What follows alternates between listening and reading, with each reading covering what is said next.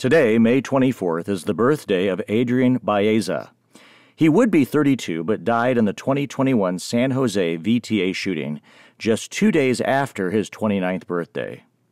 Taken from his wife and 2-year-old son, Adrian was selfless, brave, and would do anything for his family.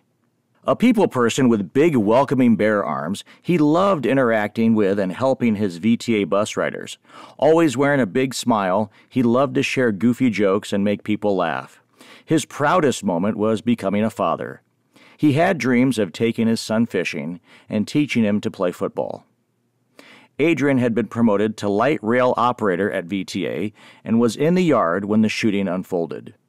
As gunfire erupted nearby, he called his brother, who also worked on the campus, and warned him to stay away from the area.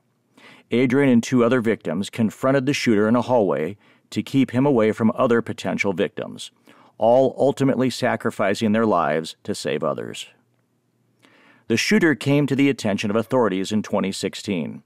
They found books about terrorism and a memo book filled with grievances against VTA, but did not notify his employer or take action. On the job, he had a history of verbal altercations, but was never disciplined. Known to possess a variety of firearms, he used 3 semi-auto handguns outfitted with illegal, high-capacity magazines in his attack. He killed 9 people before taking his own life.